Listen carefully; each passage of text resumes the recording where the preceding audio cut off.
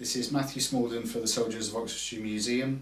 The date today is the 11th of July 2013. I shall be speaking with Jo Lewington in Bampton. We shall be discussing her experiences regarding prisoners of war, where she lived in Croydon in Surrey after the Second World War. So, to start, can I just ask when and where you were born? I was actually born in Croydon, but I moved to Yorkshire and war broke out when I was in Yorkshire, and then back to Croydon. So I was in Croydon 8 years old, something like that, when war finished, yes. And can I ask when you were born? 1937. Thank you.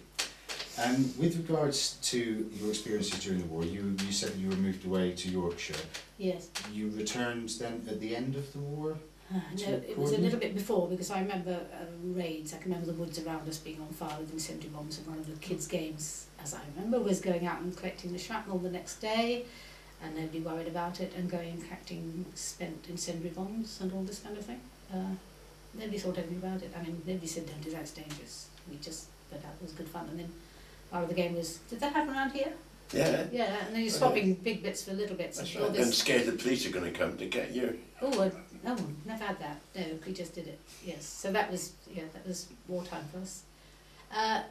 I do remember houses around our way being flattened, and we all had to go down into the little tiny Anderson shelter in the middle of the night and all this kind of thing. So the war was still on when I went back to Croydon, yes, but it broke out when I was in Yorkshire. Were you there then when the doodlebugs were? Yes, yes, and I can remember coming out of the Anderson shelter, my father saying, come out and watch this, seeing a doodlebug going over and then Spitfires circling it and attacking it, because I think they were aiming at London, and if they overshot or didn't go far enough, they could be downed in the countryside to do less harm. Yes, certainly can remember that. Remember the sound of them, yeah, and then the V1 or 2s coming out later, yes, remember that too. Not scared, not scared. My parents must have been really calm, because as children we weren't scared at all. No. And with regards to the experience you had with prisoners of war, was this at the end of the war, after the war had ended? As far as I remember, yes, yes. They were at the top of our road, and they were involved in some kind of farm work. And then in another area they were involved in building the prefabs, which went up after the war. And they were all mixed up with English workers as well. And it was all very companionable in a way. There didn't seem to be any bitterness between. I mean, I think the English regarded them as the victims as well, the victims of their own government. So there wasn't any bitterness between. But my father was also a teacher of German, so and there must have been a camp. I can't remember the actual method by this came about, but my father was a teacher of German, so he invited one chap to come down and have Sunday lunch with us, where he could speak German to him. And I think it was very nice for that chap, particularly looking back, to be part of a family, because he clearly missed his family. And I know that after the war, my mother sent them shoes and spare clothes. I mean, we didn't have much, but they were obviously in dire straits, so she was kind enough to send them bits and pieces. And do you remember much of this chap? Yes, he was rather like a big burly farmer, actually. Maybe he was. I didn't really know anything about him. His name was Herr Linz. I'd love to know what happened to him and his family. But he was very taken with us, with 3 children, and he obviously loved being in a family, and that's why he made me these, which I'll show you in a minute when Jared's ready. And I think that was because he missed his family and wanted to do something for us. Yeah. And so was there a camp in the area?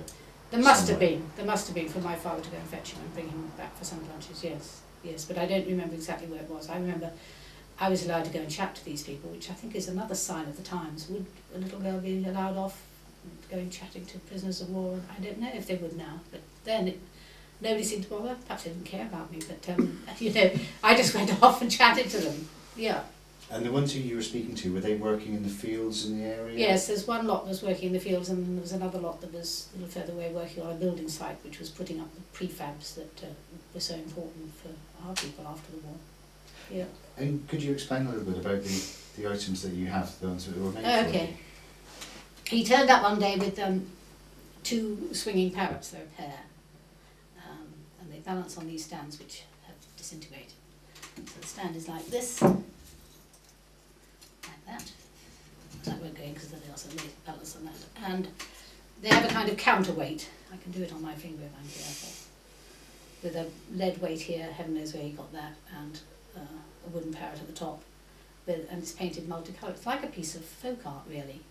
I cannot understand, looking back, where he managed to get paint, because those of us that remember the end of the war, you couldn't get anything. That's right. You get green, actually. I could get green. Well, Yeah. where did he get the red and yellow? I mean, just extraordinary. And these are spotted, grey paint with yellow spots on. So extraordinary. And I thought, because, again, as a child after the war, there were no toys. There was absolutely nothing. So to get these was incredibly special and memorable and lovely. And I treasure them still, as a wartime souvenir.